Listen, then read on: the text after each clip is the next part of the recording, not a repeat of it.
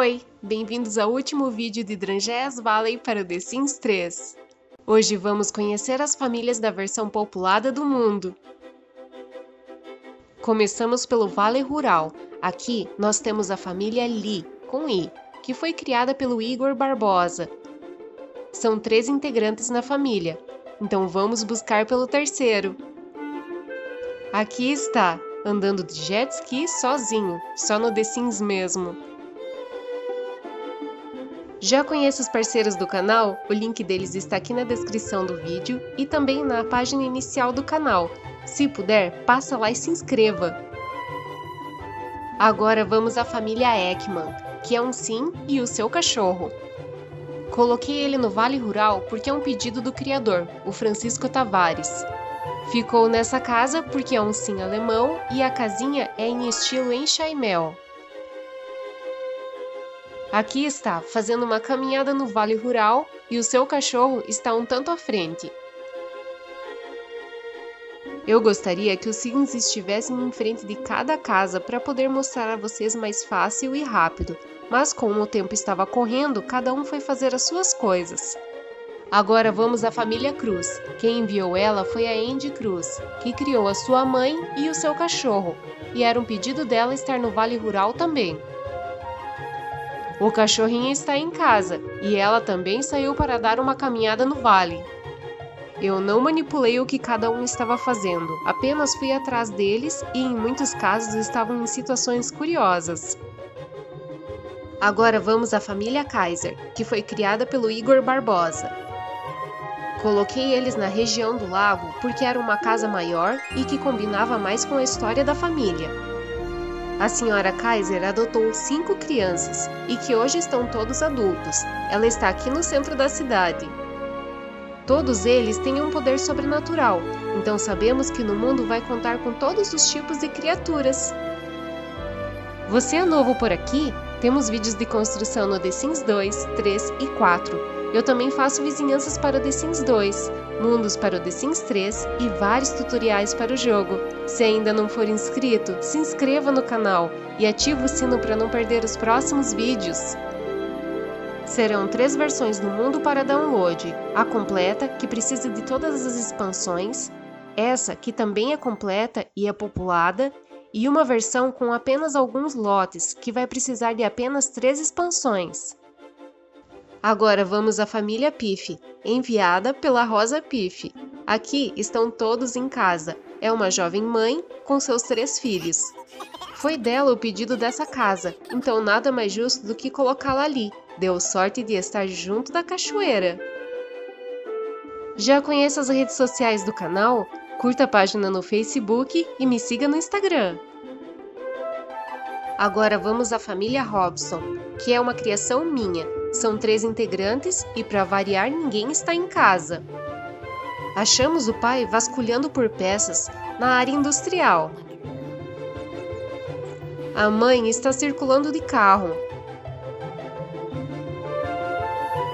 E o filho circulando de táxi. Eu imaginei que viriam mais famílias, mas como não vieram muitas, comecei a fazer algumas.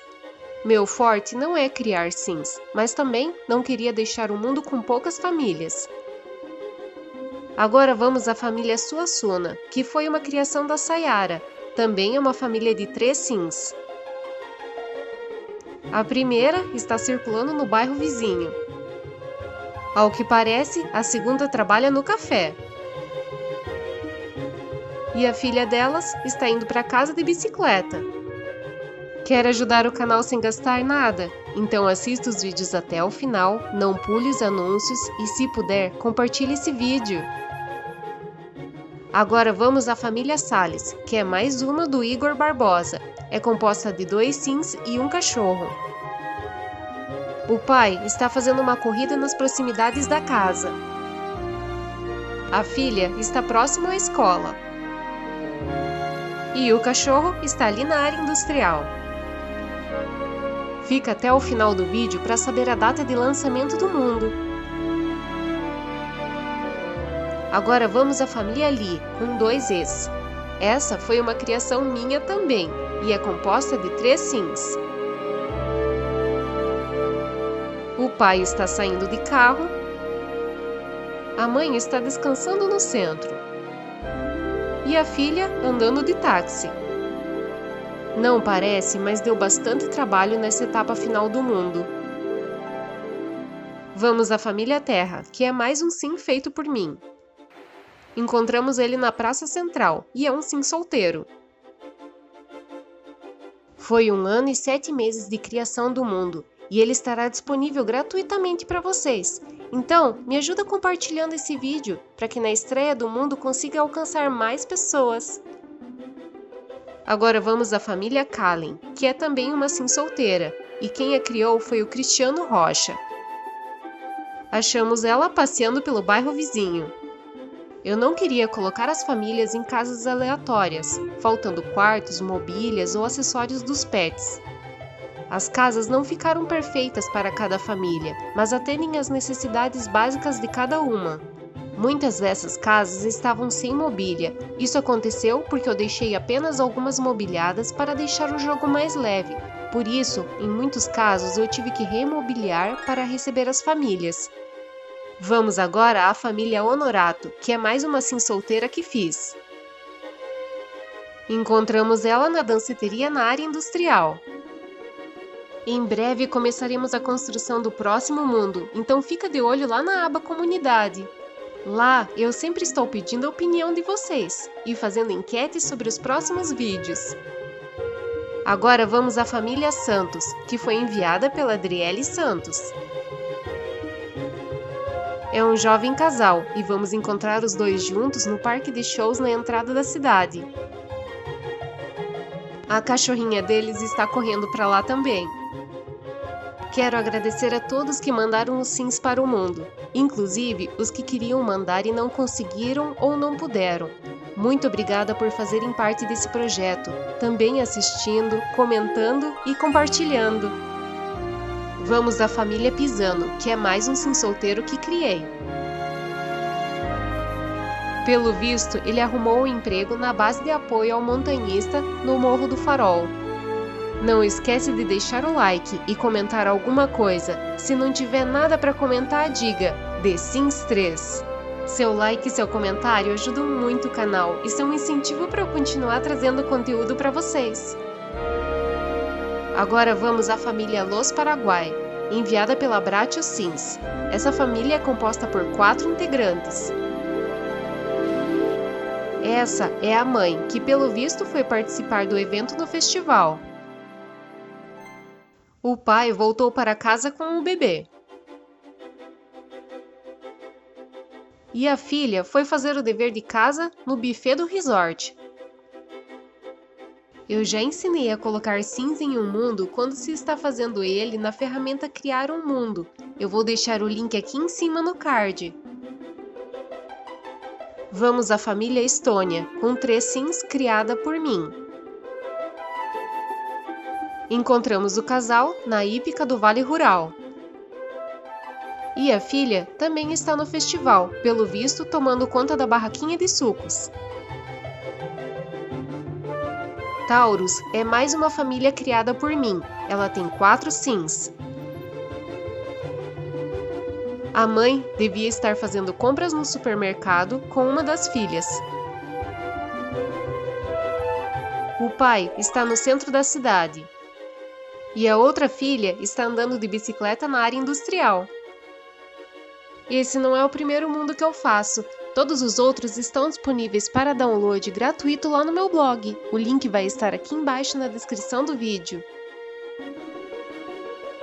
Vamos à família Reed, criada pelo Art Sim.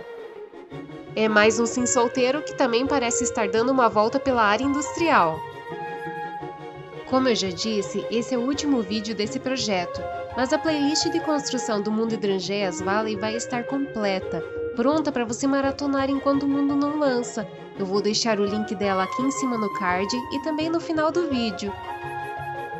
Agora vamos à família Lorelai Fox, composta por um sim solteiro chamado Danilo.